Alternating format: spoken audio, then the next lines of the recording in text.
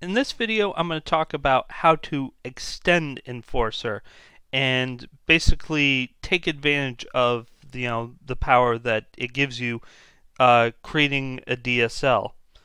So, um, kind of just skip the documentation because there's not really much to it. Basically, what I'm going to tell you is you have the service, which I install by default when you run the quick start for the Enforcer plugin. You get this installed, which implements two traits.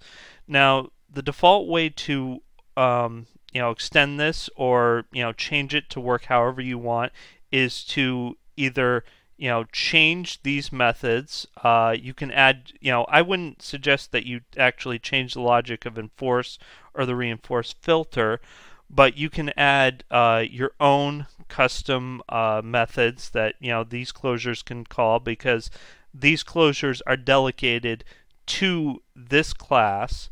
So you could add methods here that you could call for whatever purpose that you would want to enforce. You could also add to any of the existing traits, like the role trait. And for example, I have commented out here, which I meant to come back to and do this, but I'm not doing it for this release. The inclusion of groups, because I'm not sure when that came in, but it came in some part of or some particular release of Spring Security Core, is the ability to have groups of roles. But basically you could come in here and change this and have this so that it checks based on groups as well, which I don't really have set up right now, but you could extend this to do that.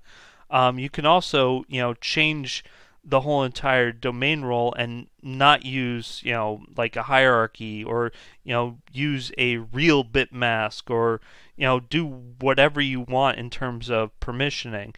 You have the power and flexibility to change this. You also don't have to use these traits at all. You can come up with your own traits that say enforces like say feature flags, or something of that nature. So this structure does, like I said, it gives you a DSL for enforcing whatever whatever business rules you actually want to or need to enforce. You can do things that check, like say an LDAP, or do a time-based query or something, whatever you want. Essentially, this is flexible enough to actually implement that. So that's pretty much it, and I'll talk to you in the next video.